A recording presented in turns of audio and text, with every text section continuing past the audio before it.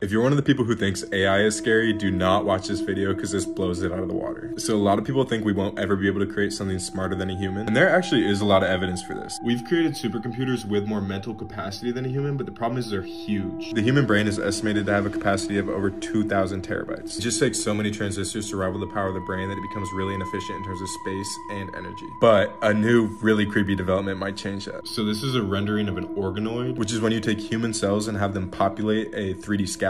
Recently, they've been able to do this with brain cells. I don't know why they always use Pong for this stuff, but these are human brain cells in a petri dish, and they're playing Pong.